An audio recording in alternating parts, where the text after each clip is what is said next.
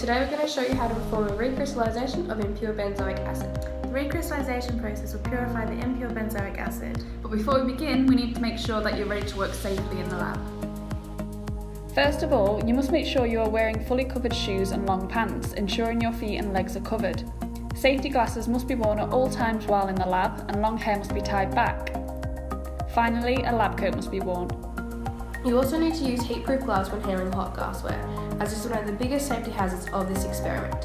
For this experiment, you will need the following equipment: boiling chips, impure benzoic acid and decolorizing charcoal, a 250ml beaker, 2 conical flasks, a funnel, filter paper, an ice bath, a Buchner funnel, a glass rod and a spatula. You will also need a heat source like a hot plate, weighing scales, watch glass and a melting point apparatus. In a 250ml beaker, heat around 100ml of water on the hot plate until it's boiling. In a separate conical flask, place 1 boiling chip into 10ml of water and heat until boiling. Add a gram of benzoic acid and swirl until it dissolves completely.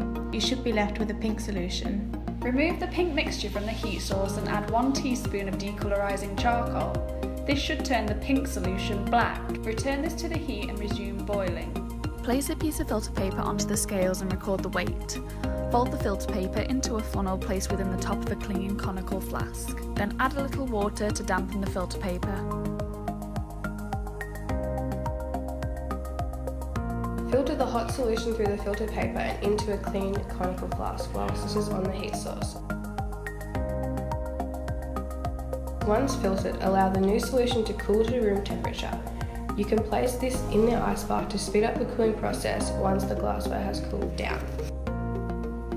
Once the solution has fully cooled, place clean filter paper into a Buchner funnel. Dampen the filter paper before filtering the cooled mixture using the vacuum filtration method. Using tweezers, transfer the filter paper from the Buchner funnel onto a watch glass. Then place the watch glass into the oven to dry at 80 degrees Celsius for no longer than 10 minutes.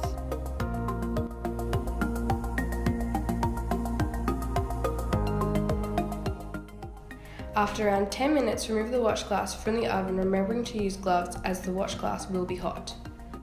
Weigh the filter paper containing the crystals and record the weight. Subtract the weight of the filter paper from this and you'll be left with the actual weight of your crystals.